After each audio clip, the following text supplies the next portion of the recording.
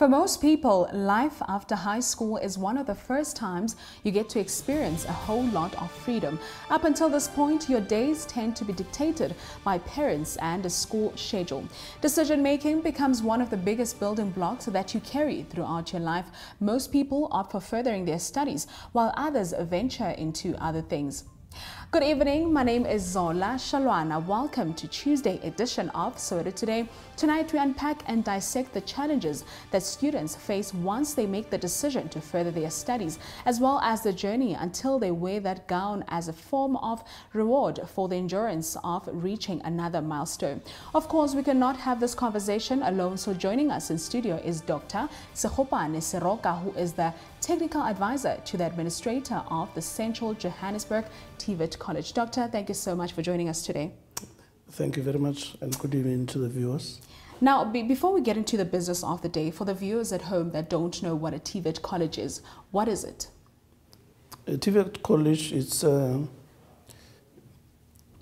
it's an institution falling under the public sector education system. We have basic education, we have higher education, and in the middle there, we have TVET college system in South Africa as part of post-school, Now let's take it back a bit. In the year 2019, CJC was accused and they were also under investigation for holding criminal activities such as poor governance of the institution, lack of internal control and more. What exactly was going on at that time at the college? Yeah, let me hasten to say that indeed, the reason why any institution of government is put under administration is that things are not running smoothly as they should. Policies are flouted, governance, systems are either compromised or deliberately sometimes through ineptitude. But then in 2019, before any student can be put under administration, there's a process that precedes the decision to send an administrator. And that is, an assessor is sent to the institution to assess the situation as it were. And part of the findings were that indeed, just what you've alluded to, flouting of policies and procedures, corruption setting in, and systems compromised. As a result, then the Minister of Higher Education, Dr. Nzimande, then took a decision to send an administrator with specific terms of reference. So immediately after the 2019 administration, this current administration was appointed with clear terms of reference, which included, but not limited to, one, to go and set up systems. Could be HR systems, could be IT systems. Governance structures must be put in place, because when we came in there was no council. People in executive positions were put on precautionary suspensions through a myriad of other causes. Those cases took their toll. Some are finalized, some not yet finalized, but we get in there. So it's important that we do understand reasons behind putting an institution under administration. Now, we understand that when you put an institution under administration where investigations are happening, obviously learning is being disrupted at that time. The people that were found guilty, what happened to them? Were they charged? Yes, like I said, there was consequence management that was put in place. Yeah, some investigations are still continuing. You could be aware that investigations around NSFAS was referred to SIU through a proclamation by the president of the country. So there were easier cases that were dealt with, and they're now finalized. But there are those that are not easy to finalize because people have rights. You take me through a disciplinary process, say you find me guilty. I have recourse to the law. I can make a review application at the labor court, etc. Those are things that can cause delays in finalization of any cases. Yeah. Now, let's fast forward to 2022. Is there any new administrative team that's currently in charge of running the school? And if there isn't, or rather if there is, what is different this time? What's different is that the administration team of which I'm part was given specific terms of reference, like I alluded in the beginning. And we worked very hard with the cooperation of all stakeholders and the Department of Higher Education and Training. We've achieved quite a lot, although not all of them. There will still be those that are hanging. But just to give an idea, we have been able to stabilize the institution in terms of managing relations among all the stakeholders.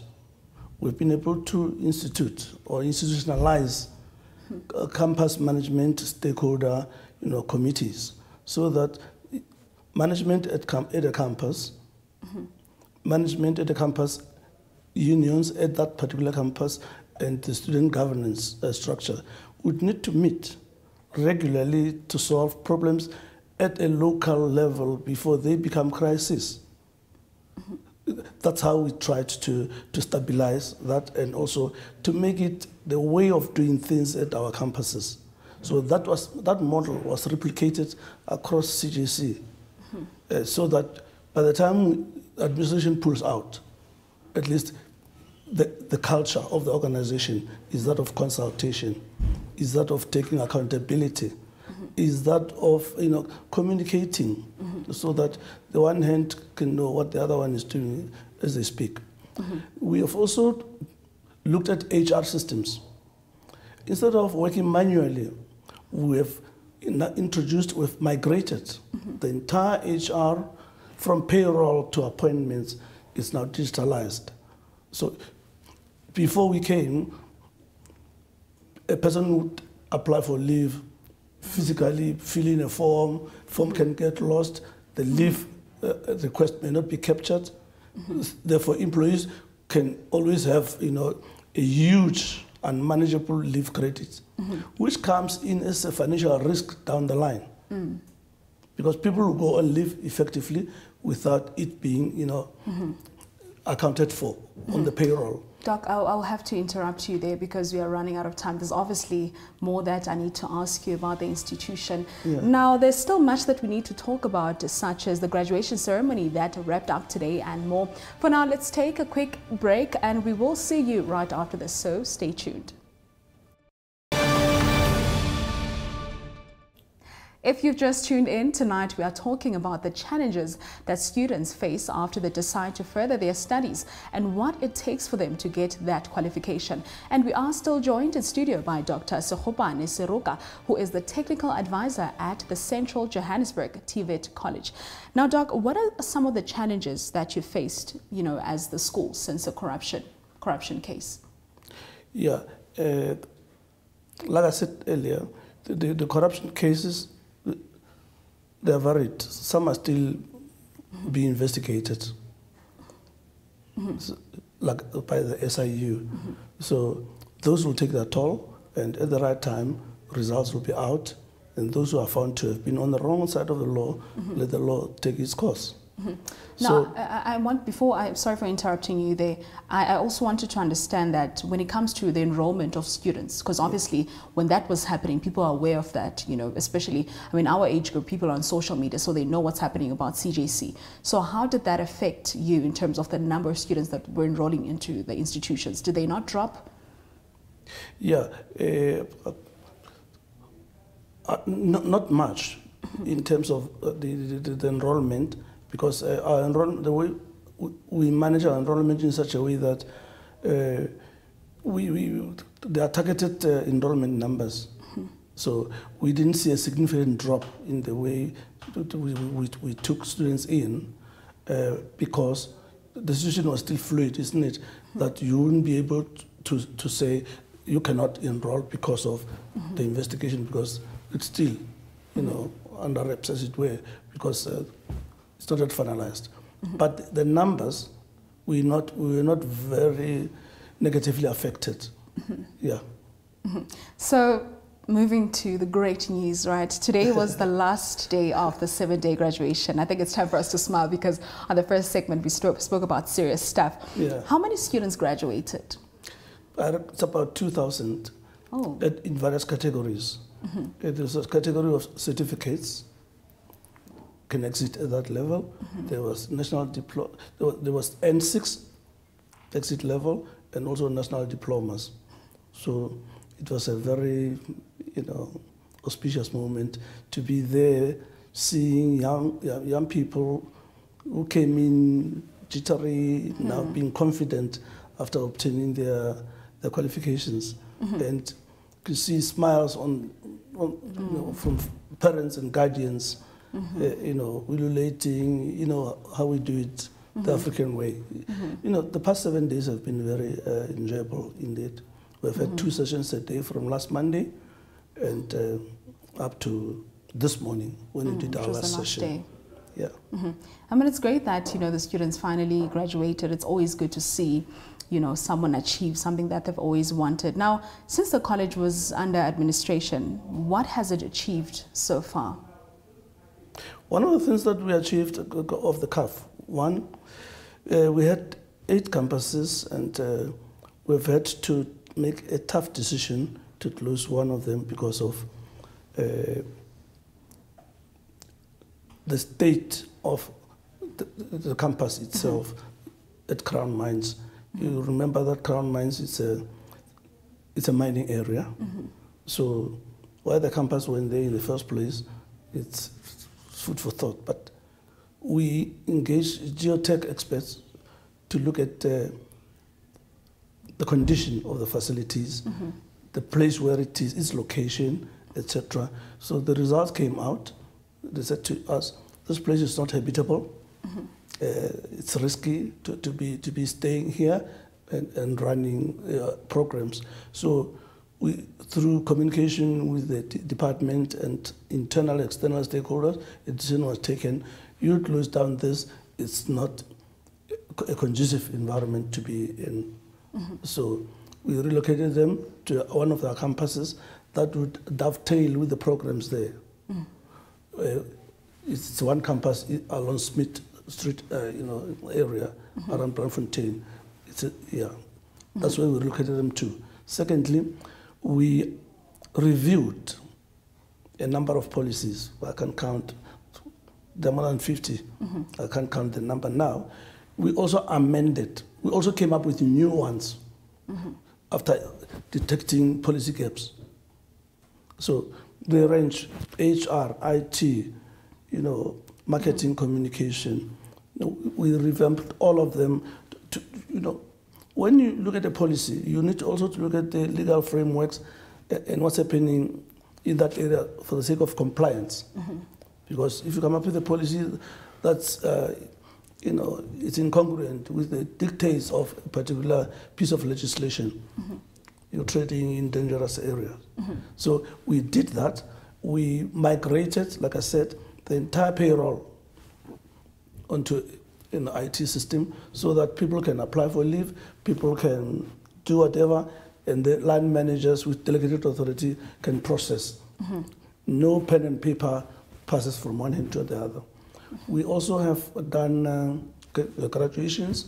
We've also appointed people in key executive positions. Because when you got in there, like I said, the entire executive management was not there. So we had to advertise, we had to recruit people with the right skills, right expertise, so that when we leave, the college can still run. Because one of the risks of any institution and administration is life after administration. What happened? Yes. So we had to make sure that we tighten those screws so that the right people, right skill sets, take up those responsibilities so that when we look back, we can all be proud of our intervention. Now let's continue talking about your administration briefly. What are some of the strategies that you've put in place to make sure that you don't experience cases such as corruption? Because I believe corruption was one of the biggest factors, that led to the campus being put under or rather the institution being put under administration in 2019? Yes. I think one of the strategies we instituted was governance structures, your policies, your procedures, training of people to be able to perform at the right levels.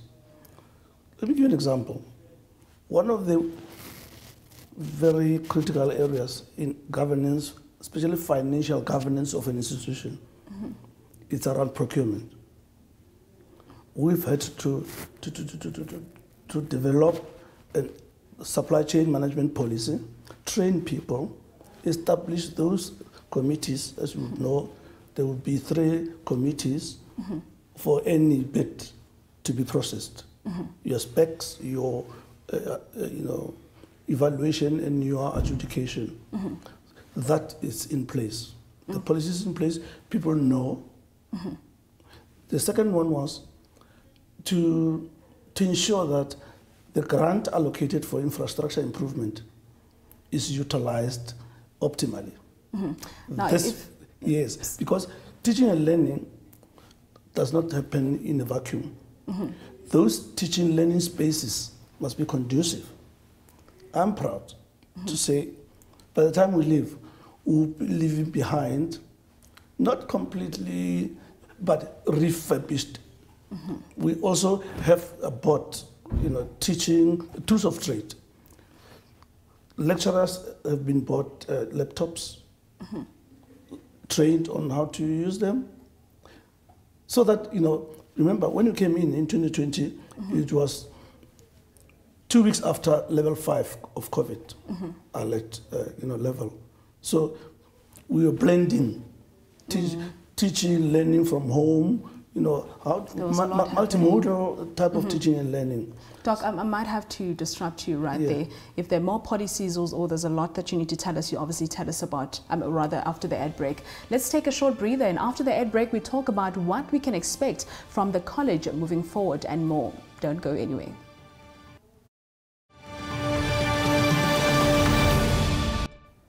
Welcome back. You are still watching Soweto Today, and we have reached the last segment of the show. We are still talking about some of the challenges that students encounter in higher institutions. Now, Doc, has the Minister of Higher, because on the first segment you mentioned that Dr. Blade Nzimande intervened on the process of administration investigating the institution. Now, has the Minister of Higher Education, Dr. Blade Nzimande, been involved in making sure that the college goes back to what it was? Involved, remember, administration is essentially the minister's process, because the administrator must come there, giving instructions on what to focus on, and regular report backs are given to the minister, so that should there be any need to tick 1 or 2, then that opportunity would avail itself. So that's the extent of the involvement. Even also financial resourcing of the process. Because if you give me work to do, you need to give me the wherewithal to be able to achieve that which you want me to achieve. So the minister has been fully involved. Of course, through delegated authority, there will be other role players, but all of them get instructions from him. Yes. Now, let's talk about the plans that you have as an institution for those people that actually want to further their studies with CJC. What are those plans? Yeah, among other achievements, we've been able to deal with walk-ins by ensuring that applications can be done online. One of the achievements is that we've revamped our website. User-friendly, lively, attractive, and it appeals to the youth. So you just log into www.cjc.edu.za. You then go in. Actually, the applications for the first intake of 2023 were opened 1st September. They are running as we speak. When are they closing? I can't off the cuff remember the closing date, but what I know is that we opened 1st September, and on that website that I've just given, I see it appear on the screen. That's where viewers can have a look at and then go there, you know. I would advise that they make up decisions to apply now before the spaces are taken up. Because we wouldn't like to see people, you know, queuing at the gates and saying we need admission in this program, and can end up choosing that which doesn't appeal or suit their potential. Speaking about admissions, what are some of the courses that you offer as an institution? They're quite varied and very attractive. We have engineering in all its disciplines. We have business management. You know, we have IT. We have music. We have arts and design. At Alex, for example, we have clothing production. We have cosmetology. So those are the kind of, you know, study directions that can enhance the chances of, you know, our graduates creating own jobs instead of just, you know, studying to queue for a job created by someone. So that's the edge that TVETs have over, you know, say your higher university education, because it's academic, no practical component. You study, finish, but cannot, in practical terms, practice what you've learned. But at the TVET, because of the multimode kind of teaching learning, you get your theory and your practical experience, you blend them, then you're good to go. So, Doc, I want to understand, how many campuses do you have nationally? Because you spoke about a number of them, 10 if I'm not mistaken. No. I said 8, but then 8. With the closure of Crown Mines, we left with 7. 7 now. Yeah. So where are they located in South Africa? We have a campus in Alex. It's essentially engineering and those other, you know, programs that I alluded to now. We have an IT specific program at Treville, just next to Ellis Park. Ellis Park is one of the big campuses like Alex. It has engineering, it has business, it has all that. But our business hub programs, your business management, your HR, are located here in Parktown. And then we have one in Bradford, in Smith, do you know? Smith Street. Smith Street. Yes. Then we have 2 others in Southwest. One is Rivali. It also has components, programs in tourism, and then also have engineering in Lalagte. Those are the campuses that you know, make up CJC ultimately. Yeah. Now, in closing, Doc, for someone that's interested in joining the CJC family and get to graduate, like the people that actually graduated today, how can they go about doing that briefly? Briefly, one, you visit our website, browse through it, go through campus by campus, and then also they can phone in. They'll find a line there that they can call, phone in, you know, read about this thing, make up your mind, match that with your capabilities, and then there you are. Thank you so much, Doc, for joining us. It was such a pleasure having you in studio. And once again, congratulations to your students that actually wore that gown. I know how it feels to be in that moment. Exactly. You must be very proud of yourself at this point. It's also something to enthuse about. I enjoyed the sessions, those that I attended. Yeah.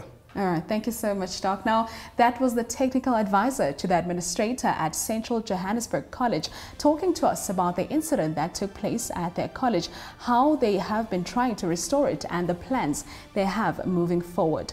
Well, that's how we wrap up today's episode of Soweto Today. Remember, we love hearing from you, so please feel free to engage with us about the show by simply sending us an email on sowetotday@sowetotv.co.za. Alternatively, you can contact us on 011-933-3000. From myself and the rest of the team, we will see you on the next news bulletin that's coming right after this. So it's goodbye for now.